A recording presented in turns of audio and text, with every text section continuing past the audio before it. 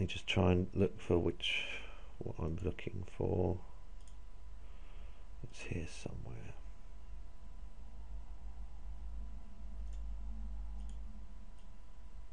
There's an end piece if you want to make mazes and whatnot and have a dead end, so you can add that. 4-way, 3-way. I always get stuck on these pieces. Don't ask me why. I'm not too sure.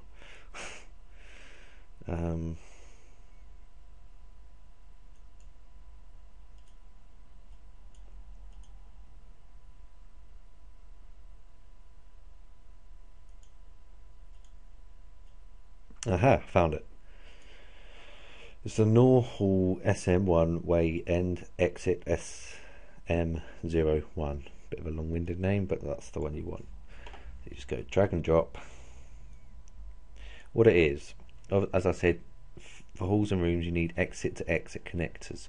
Otherwise, if you connect that normal hallway to an exit, it will be all glitchy, and you can see the void. When I say void, I mean the grey pieces that are around. So just get camera in view and just connect these pieces. And now I can add the hallway eventually. I'm just going to go and duplicate the hallway and maybe throw in a corner. So if you want corners, you need to use the 2-way North Hall SM 2-way 01 or ice or whatever design you're doing. You can use 3-way or 4-way depending how big you want to make your dungeon and how many rooms, but just for now we are going to use the 2-way. If you want to move a piece up and down without having to go and edit it, all you need to do is press down on Z or Z if any Americans are listening, and then just push up or down, move forward or backwards, sorry, on the mouse.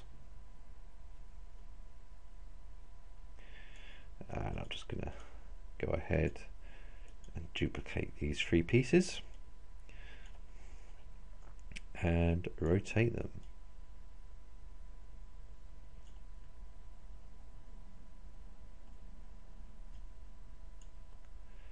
And there you have it, you have a hallway.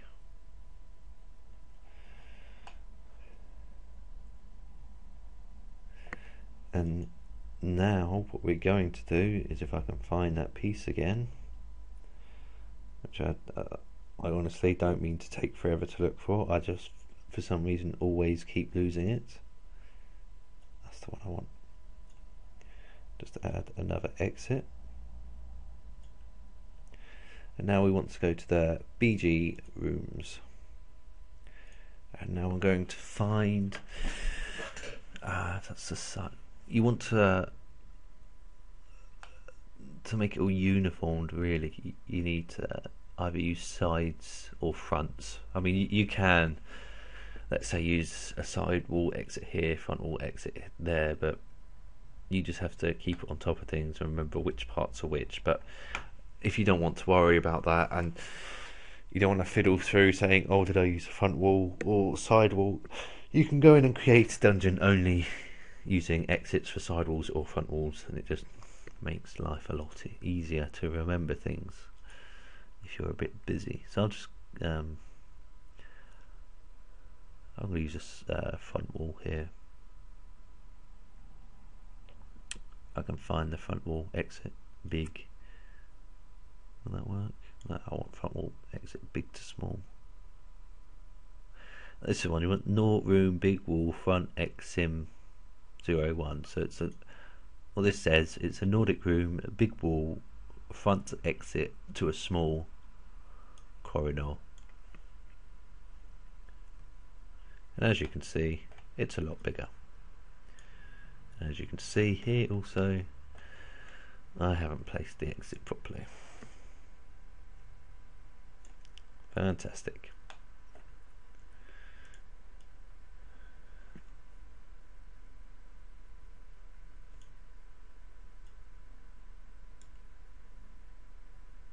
Go ahead over and make sure this is all lined up. And we got the entrance to a big hall. So what I'm going to do is just add a big wall front. I don't need that, I just need the normal fronts. I'm just going to make a very small big hall. So when you drag and drop the big hall pieces,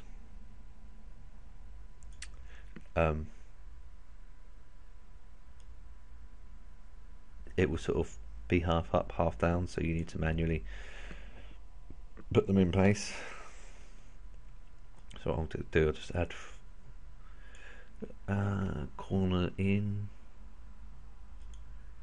What do I need? I need corner in L1. And the corners are different as well because it have left and right pieces. You just have to be aware which ones you're using and make sure you're using the right one there.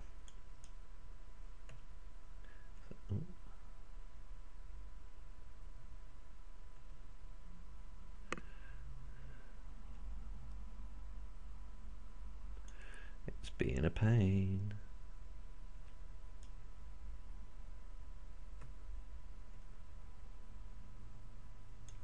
As you can see, another meshing problem there, so I'm just going to highlight them both and drag them across. And which one did I use? Fantastic. So I'm just going to put these in place.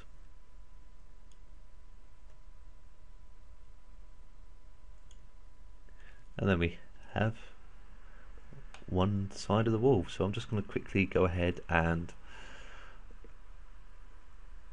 add the rest. Obviously you should by now be able to know what to do.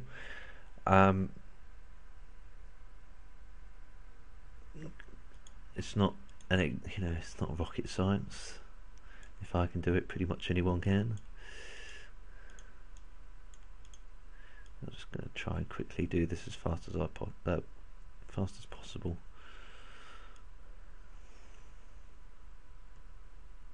Yeah, so what I'm going to do, I'm going to be using this dungeon I've just created for the next few tutorials, and I'm going to upload this dungeon to the Nexus forum. I'm not going to add it to the world, so you won't be able to transport to it in game. Not for the moment, not for this version of the dungeon anyway.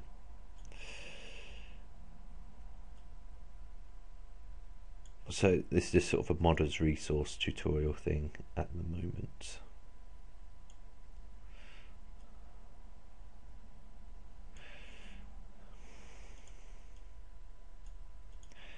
And plus, if I added it to the game, it would just be boring. It would be, obviously, because I haven't added effects or lights or even clutter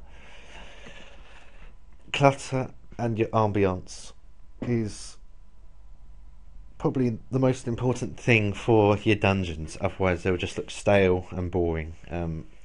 As you can see, the floors here are very flat and the rooms are very empty. What clutter will do, will fill the rooms up, make it look like it's been used, lived in, make it look older, what have you.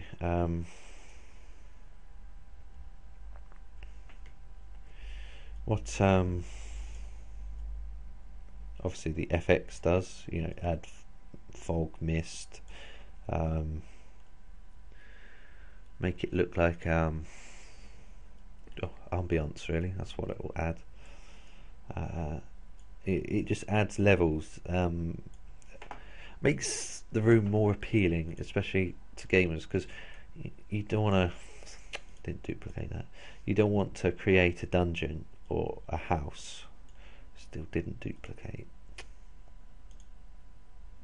Yeah, as I was saying, you don't want to create a dungeon, house, or anything really without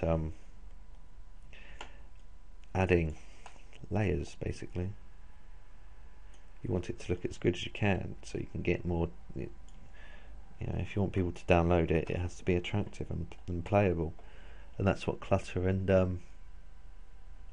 FX does, essentially. Clutter will take up time. It's probably the most time consuming thing out of all the processes in creating. So you just have to be a bit patient, really.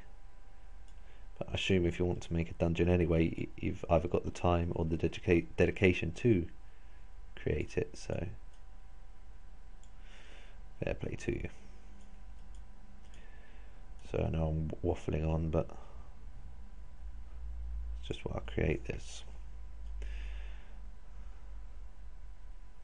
Ta-da! Oh, we have a meshing error.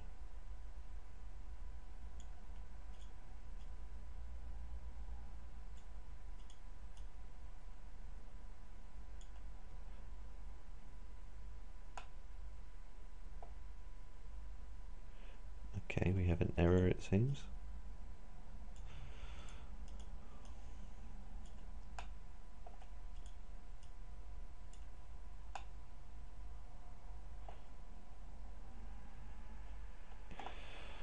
Oh, I've done something wrong here.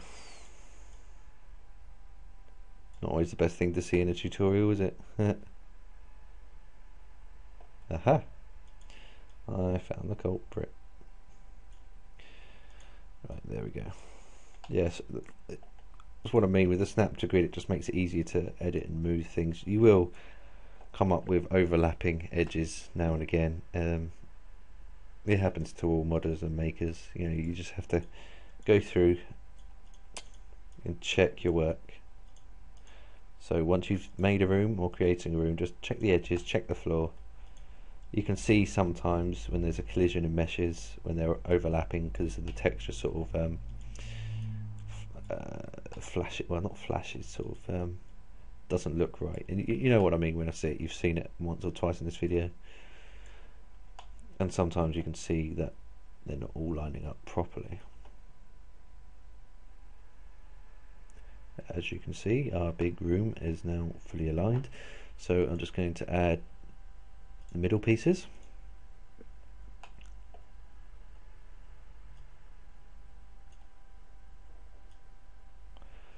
I'll put in that middle piece just for now. Right there.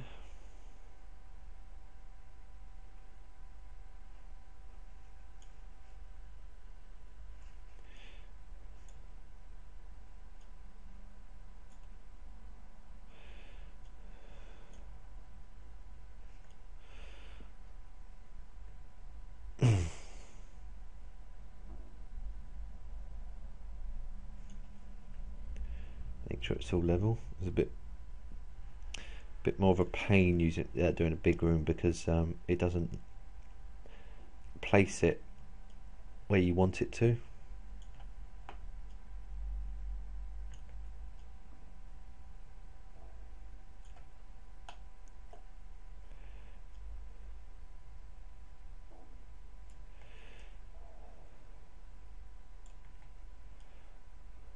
And there we have it. Ah, something's not right. Ah, there we go. There's a texture mesh. There we have it. We have our big room. So what I'm going to do, I'm going to save it. It's the end of this particular tutorial. And we've got the small room over there with joining corridors. What I'm going to do is after this video I've made, I'm just going to add a corridor here which will lead out so the player can walk down into here from the outside world. So they've got an entrance point, and then walk down and blah blah blah. So I'm just going to end this tutorial for now and just play about quickly and upload this this dungeon to the Skyrim Nexus forums, and I'll have that on a link in the video description so you can download it and have it ready for the next tutorial. So thank you for watching. I've been Daganus from the Skyrim Nexus forums, and hope to see you again soon. Goodbye.